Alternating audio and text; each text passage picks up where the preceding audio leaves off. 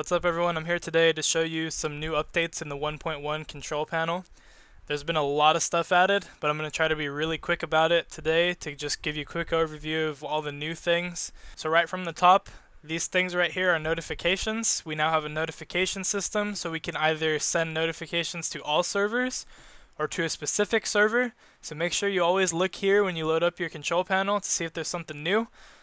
These expire after a certain time, so yeah, that's new. Another new thing, current track display, shows the current track the server is on and also how many laps it's on for. As you can see here, these buttons have completely been changed and redesigned. This was because this format makes them easier to handle, and they also look way nicer on smaller screens like phones or iPads or whatever. So there were also some more commands added with those, such as all of these right here. I think every single thing after the force spec all is new. So just a new design there, and just visually looks better and is easier to use. As you can see here, this option did not used to be here for the server broadcasts. It used to just be this text box, and you could broadcast whatever text to the whole server. You now have an option, so if I go connect to this server, which I was in but I timed out of, I guess, it's going to change the track probably because I was dumb and did not make the interval big, but it's alright. It'll give you an option to see another new thing we have, which is automatic player stat refreshing and also server stat refreshing, which you probably saw it do on my screen while I was rambling. You see players in active mode changed to 1 by itself, and total players also changed to 1, and the track changed, which as you can see we are on Anaheim 2 in fact. And now if you look here, I now have an option to broadcast just to me. It'll have every rider that's in the server obviously listed here, and it'll update with everything else.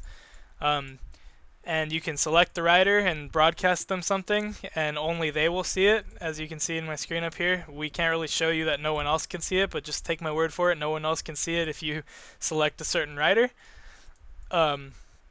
So now if we go look over here, we can see that the player list also refreshed with me in it. There's nothing new with the player list besides that refreshing feature, but there is a refresh button so you can automatically refresh it. I'll show you the setting really quickly. The panel refresh rate is how you can tell the panel to refresh at a certain interval, so in seconds. Right now mine is set to 10.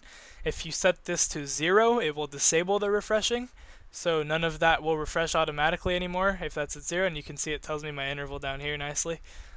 So if it's at 0, nothing will update. I guess you would ever use that if you had a problem with the updating and just didn't want it to update. So on that topic of refreshing, we have live timing now.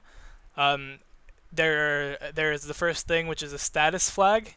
As you can see right now, it's green, which shows that I'm in the server currently, and I'm currently active. If I was out of the race, meaning I was far enough behind the leader and hadn't moved in long enough that the server determined I was no longer an active rider, this would turn to red, which would obviously designate that the rider is out. And there is also a third status flag, which is a checkered flag, which I'm sure you know means that the rider has finished the race. So this will always display in the correct order. Obviously we're not going to really see an order change here because I'm the only one in there. But as you can see here, there's gap, which again we can't really demonstrate being that I'm the only one in there right now. But it will show the current gap between the two positions. So like it'll show the gap between first and second. It'll show the gap between second and third. It isn't the gap behind the leader like you might think. So that's a little bit better because it's a little more information than just how far they are behind the leader. Best, as you can see right here, is the best lap that in which the rider ran their best time, which is all 0 for me since I haven't ran any laps, which you can see right here. I've ran 0 laps. This is the total amount of laps that have been completed by that rider. And it also shows the last lap time that that rider ran. And then this information, UID, bike number, everything that you might need. You can also get a link here to live share your server info. So you can share the connect button and the connect IP. You can share what current track it's on, obviously the live timing, and the player list, and then the track list. You can give the link out publicly that it generates. You can either like control copy or go to the link and copy it from your URL bar. But that's what that does, and this page is safe. Nobody can edit your server info from this page. It's just a display. So it's just something you can send to people, maybe if you're hosting a race or something, so they can see the race info. And this track list you can see will only show tracks that are listed in your current track preset, which is another new feature. If we go to the tracks page, as you can see, that track display is there now. We now have a track preset section. And as you can see, my current preset loaded is tutorial, which is just this track. As you can see, the current track that loaded now is the Arena Cross.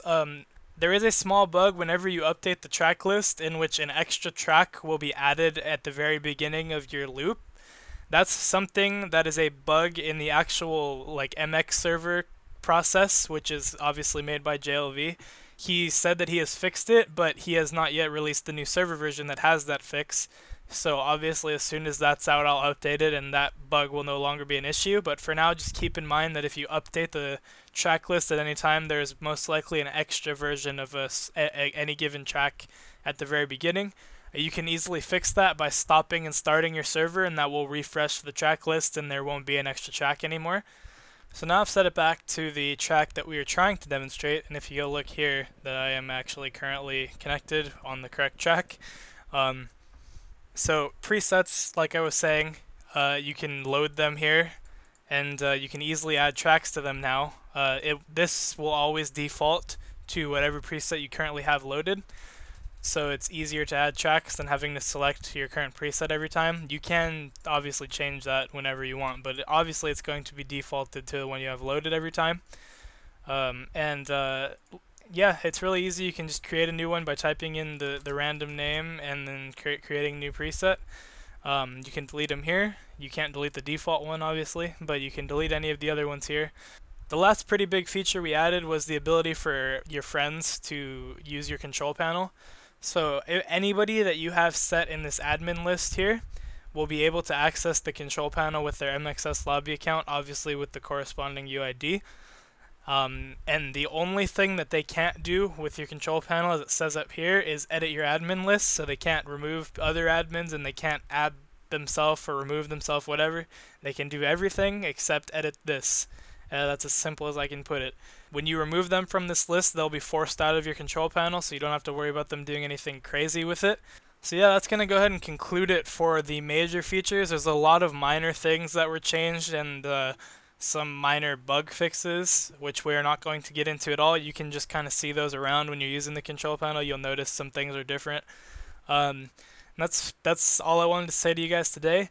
We're really thankful for all the support we get on these control panels. It really helps us to run these websites with less and less cost for us as each new person signs up for a server. And we really appreciate that. It's really awesome for you guys to do that, and we thank you. And we've been getting a lot of cool comments from people saying that they really like this new control panel and what it can do, and I'm really happy for that. So remember, if you have a control panel, you can always request a new feature for me to add, either in any video comment that has to do with the control panel or any topic that has to do with the control panel, or you can email me. Any way you can contact me, you can ask me to add a new feature. I'm always open to new ideas. I will be totally upfront with you and tell you whether or not I think it's possible or whether or not I think it is worth the amount of time I would have to put into it.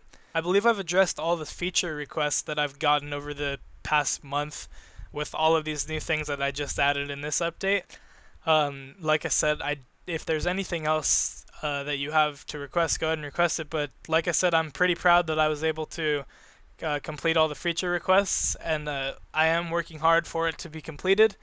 And I take this thing seriously. It's taken a lot of my time, and I'm really happy of what I've come up with, and I even like using it, which is always a good sign. So I'm going to go ahead and end it there. Thanks guys for watching. I will see you next time.